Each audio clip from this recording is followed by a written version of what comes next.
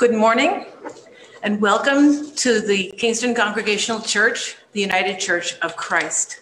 My name is Margaret Bradley, representing the Board of Deacons. Whoever you are and wherever you are on life's journey, you are welcome here. I have a few opening announcements. The flowers today are given by Cindy and Jim Buxton in loving memory of Cindy's parents, Bob and Jane Pratt, and Jim's dad, C.M. Buxton. Jim Findley of the Board of Missions and Social Justice reminds us of this year's giving opportunities, which include the Christmas collection, which serves local, regional, and national charities, and the gift card donations for local charities. And we are encouraged to buy script cards. And today is after church, at the church, is one opportunity to buy script cards. Our third announcement is from Michelle Girasol.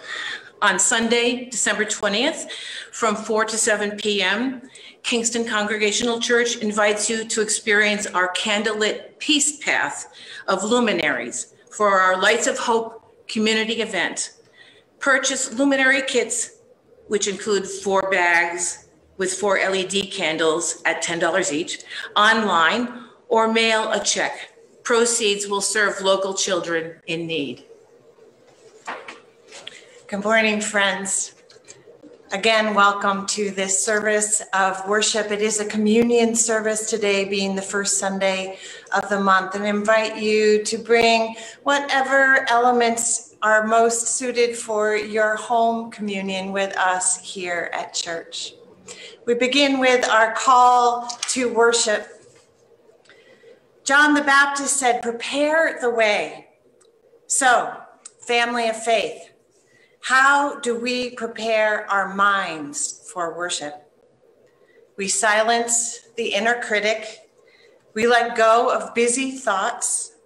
We make space for God to speak. How do we prepare our hearts for worship? We bless all emotions. We feel what we feel. We open ourselves up to be moved. How do we prepare our bodies for worship? We take in the scent, the sight, the feel of the space we're in. We breathe in God's mercy and exhale God's love. How do we prepare our souls for worship? We bring our full selves to this moment. We open our hearts to the world. We trust that even now, God is here. Family of faith, what we practice in worship, we must live out in our daily lives. So prepare the way. Let us worship our God. Our opening Advent hymn, "Lift Up Your Heads, O Mighty Gates."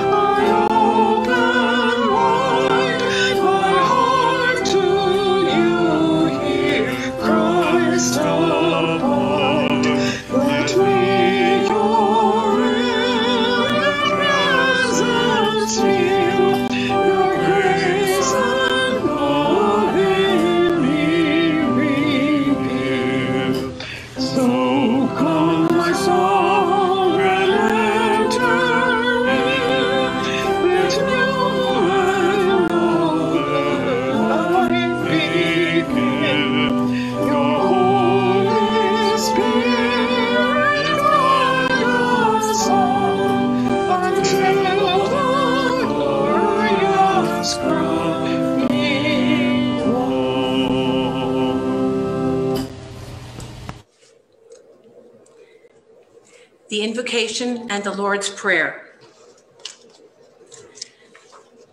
God of peace, we must admit there are a million things on our minds. We would like to be as focused as John the Baptist, preparing the way, gathering a crowd, spreading the word of your arrival. Maybe then we would know peace. However, more often than not, we are a jumbled mix of many things competing for our attention. So today, we ask for your help in preparing the way. Could you start with our ears and then maybe move to our hearts? We'd like to hear you more clearly. We'd like to trust you more fully. Maybe then we'll know peace. Gratefully, we pray with Jesus this prayer to be yours. Our Father, Mother who art in heaven, hallowed be thy name. Thy kingdom come, thy will be done on earth as it is in heaven. Give us this day our daily bread, and forgive us our debts as we forgive our debtors. And lead us not into temptation, but deliver us from evil. For thine is the kingdom and the power and the glory forever. Amen.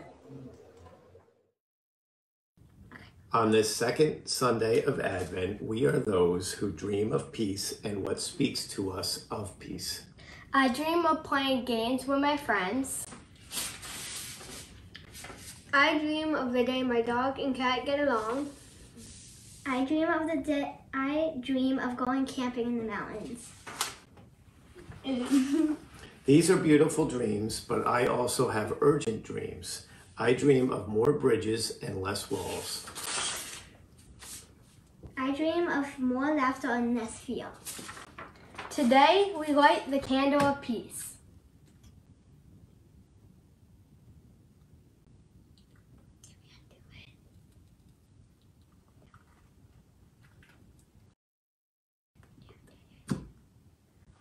May it remind us that there is another way. Amen.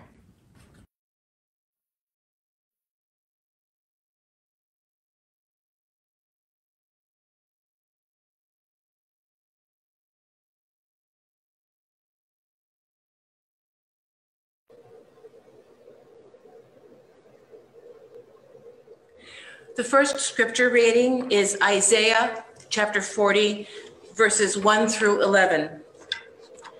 Comfort, oh comfort my people, says our God. Speak tenderly to Jerusalem and cry to her that she has served her term, that her penalty is paid, that she has received from the Lord's hand double for all her sins. A voice cries out, in the wilderness, prepare the way of the Lord. Make straight in the desert a highway for our God. Every valley shall be lifted up, and every mountain shall be made low. The uneven ground shall become level, and the rough places a plain.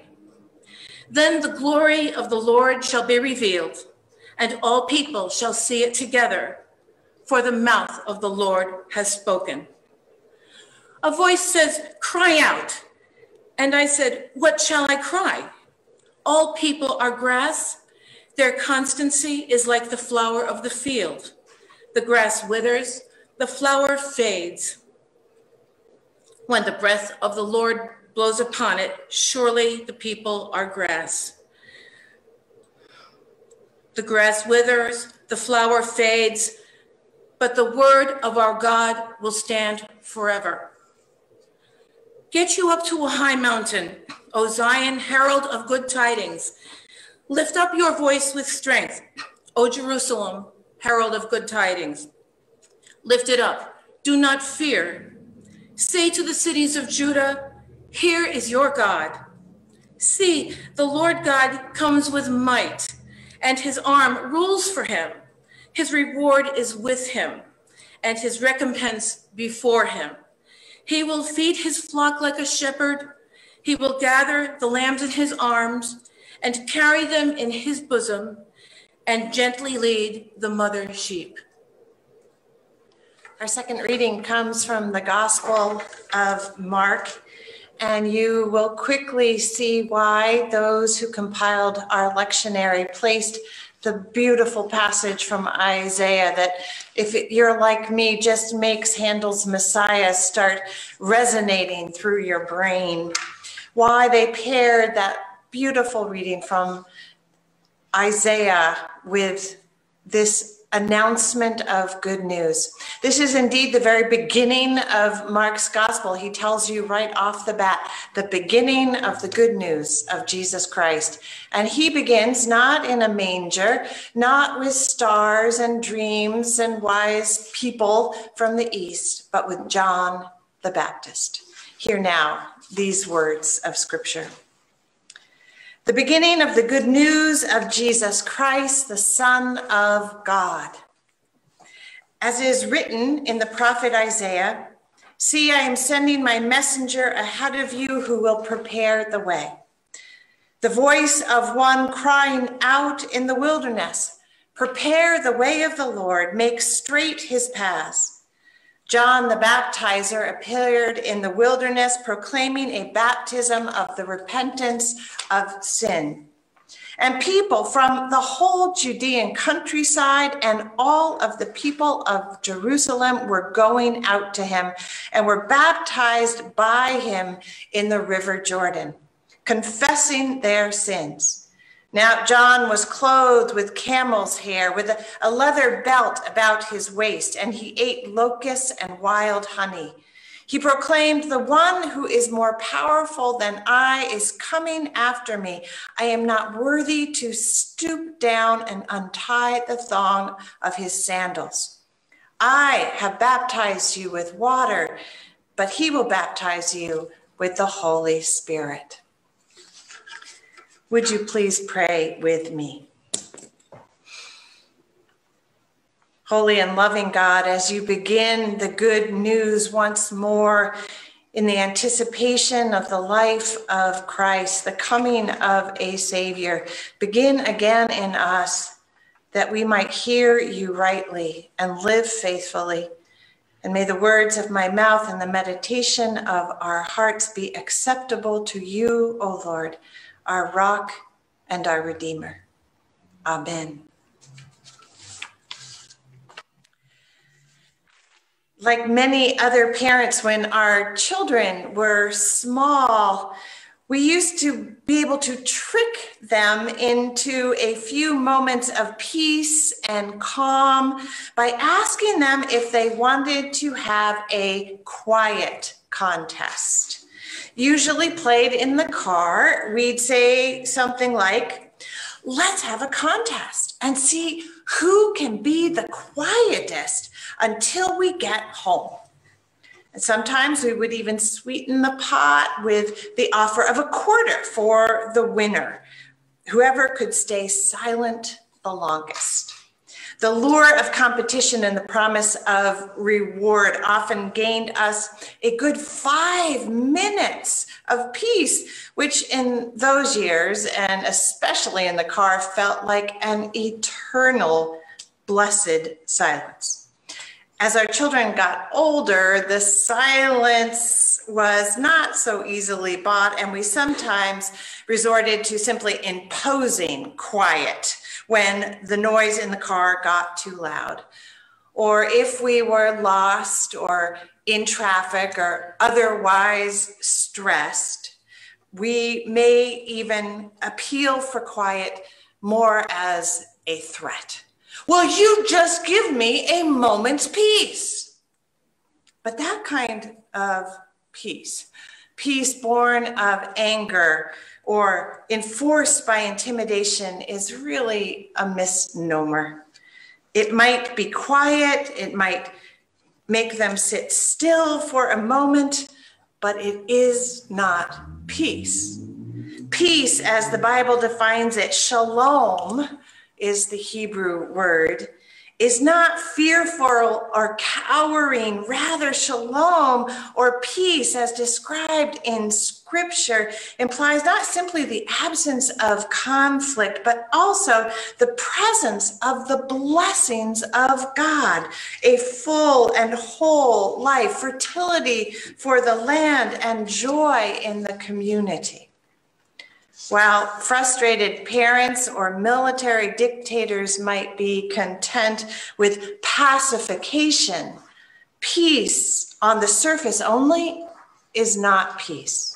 Historians teach us about the Pax Romana, the peace of ancient Rome imposed on the lands they had conquered. And indeed, when that military superpower had sway over the known world in the time of Christ, there was a certain calm that prevailed, but it was the calm of domination and the peace of cooperation enforced at the point of a spear. And it was not the peace promised by the prophets or the psalmists. It was not the shalom of God, which goes so much deeper than surface peace and superficial calm.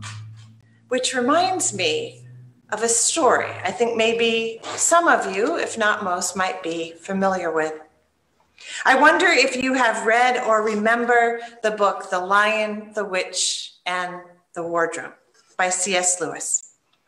When the heroine of the book, Lucy Pevensie, arrives in the land of Narnia through the doorway at the back of the wardrobe, it is winter in that wooded landscape. In fact, it is always winter in Narnia, because the White Witch, who fancies herself the queen, has cast a spell over the land by which it is always winter, but never Christmas. Cold and frozen, but joyless. Now, there is, as we know, a special peace and quiet to be found in snow-covered woods.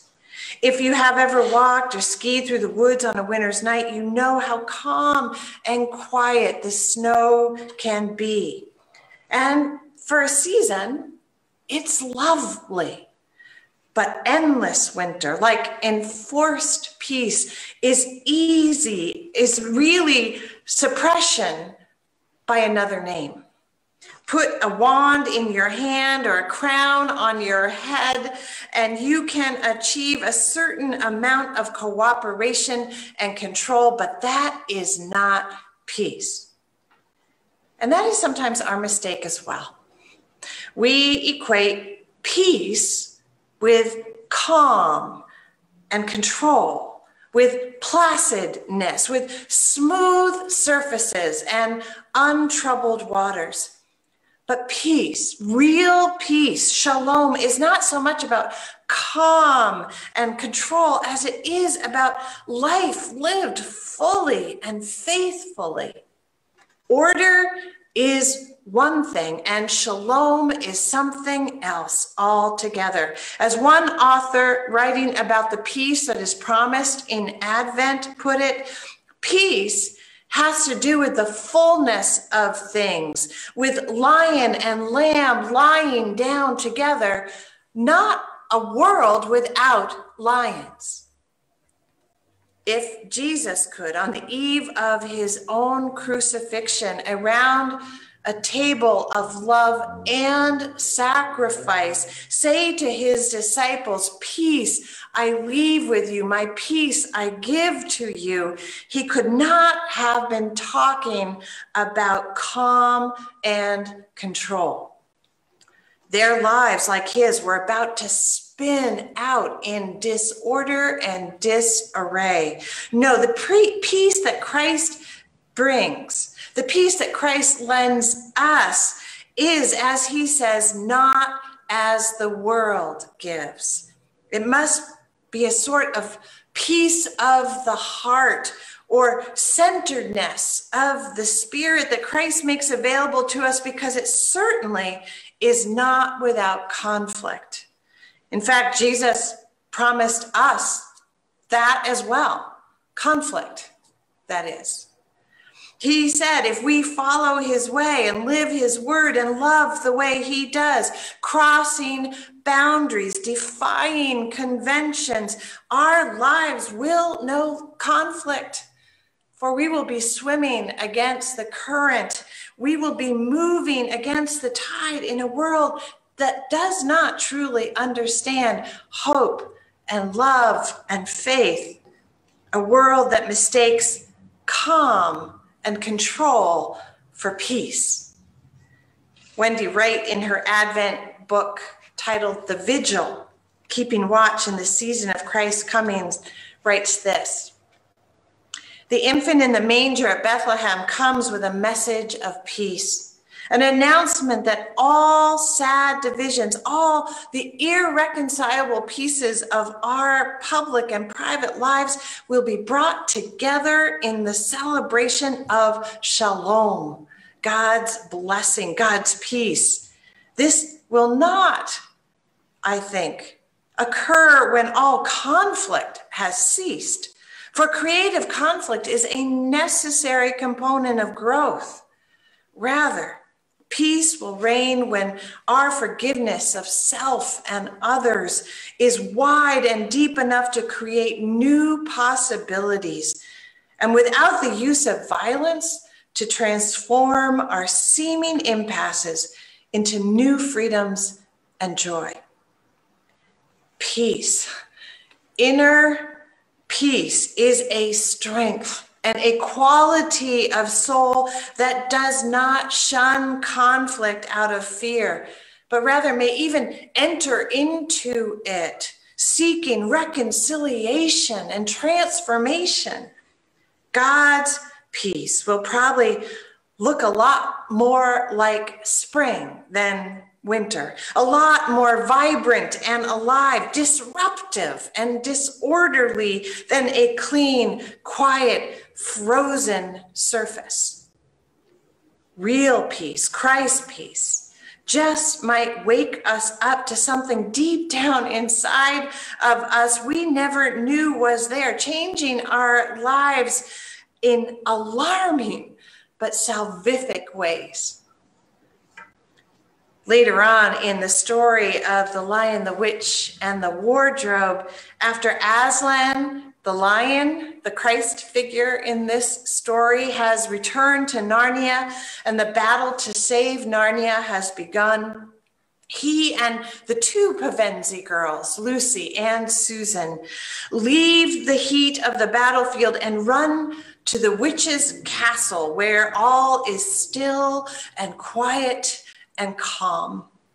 There in her courtyard and throughout her castle are granite-like figures of the creatures and animals she had turned to stone, pacifying them with her wand when they proved a threat to her reign of joyless winter.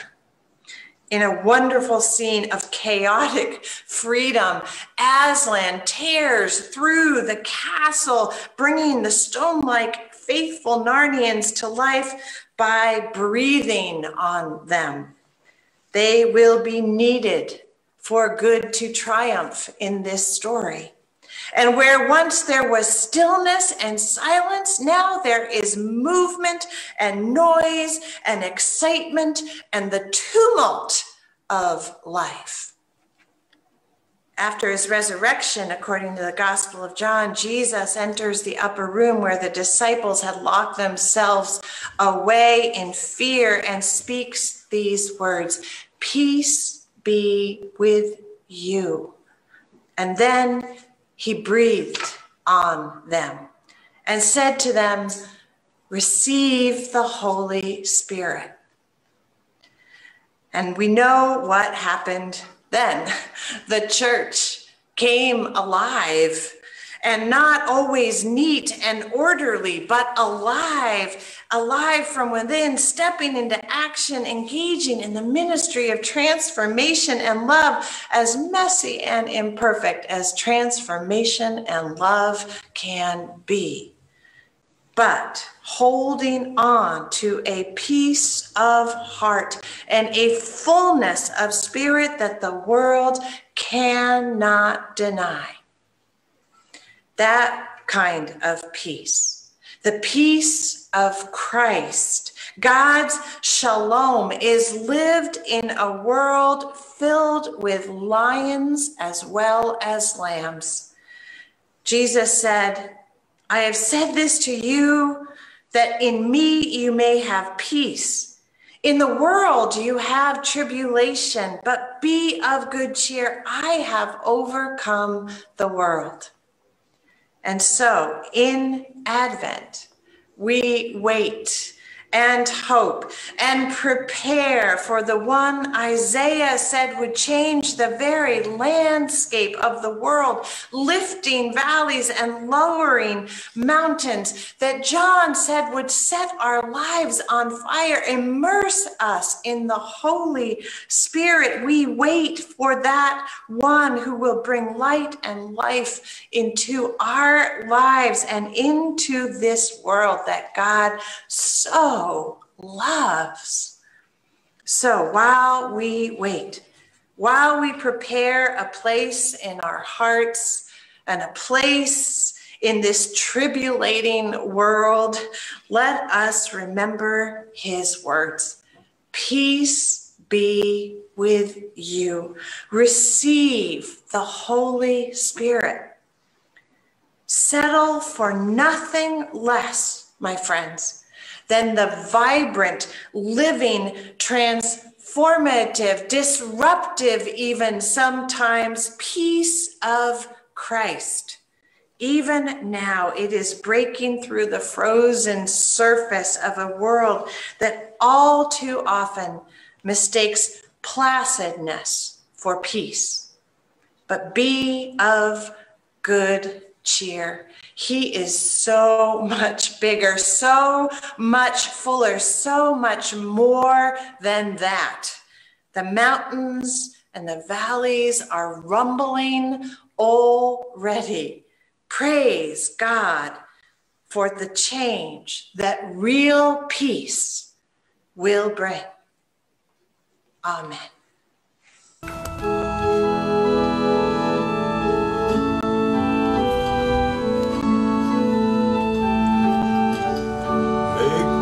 Channel of your peace.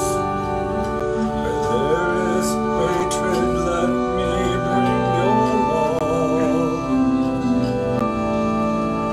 Where there is injury, your pardon love. Where there's doubt, true faith in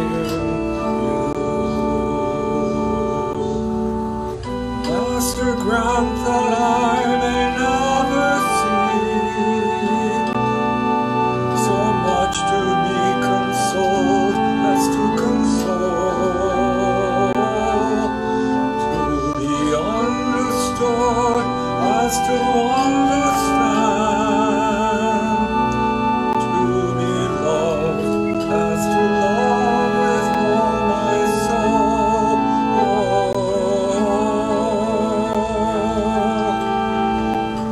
Make me a channel of your peace. It is in pardoning that we are pardoned, in giving of ourselves that we receive, and the dying that we're born to eternal life.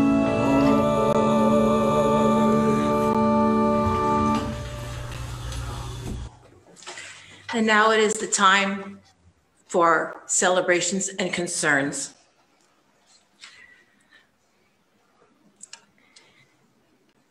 Jane is requesting prayers. She has been in pain for around a year.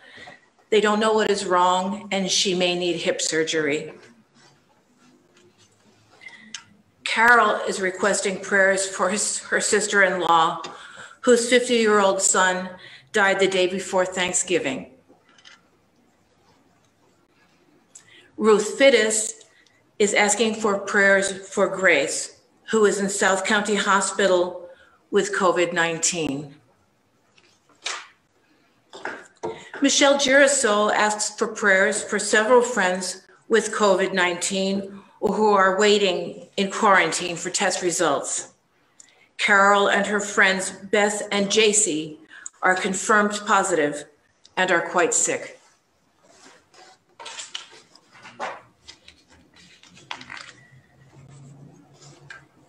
We hold these names that have been lifted up and more, those that are on our hearts. Perhaps we haven't spoken them out loud, maybe even ourselves in the fear and isolation of this pandemic. So let us bring these concerns as well as the joys of our hearts and lives to God, who knows us in every way and at all times. Let us pray.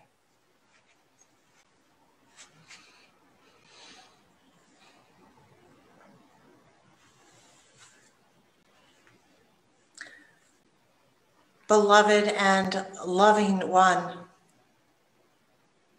who meets us in the turmoil and meets us in the silence,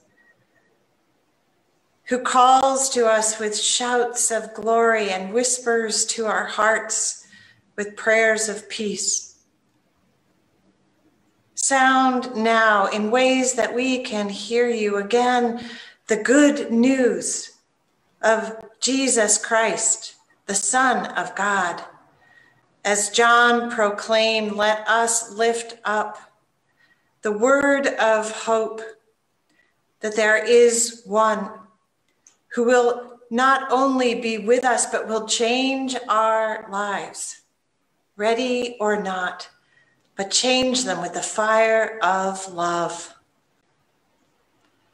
So we present ourselves, Lord, this world for which we pray, our friends that we care so much for, our family members who are on our hearts with joy, with concern, with sorrow. And we ask you to work in us your ways of peace, that rather than simply plastering over and making smooth the way, breaks it open with mountains and valleys, tumbling and lifting so that we might find our way to you. Let that kind of peace rule in our lives, rule in our world, the peace that is the shalom of God, the fullness of life for all people. For without justice, Lord, we do not know your peace. It may be the peace of Rome, the peace of the dictator, the peace of the fearful, but it is not your peace. So work in us, O Holy One, that shalom that changes lives, that saves us from our fear and death, that lights the candles of hope, peace, joy, and love fully ablaze in our lives, not just a season, but eternally. We pray for the ones whose names we have said out loud and for ourselves. For Grace and Carol and Jane, for Carol's sister-in-law and son, for those newly infected and recently died, all too much, all too fast, all too sudden in this world, Lord, that is in the grips of this pandemic spike.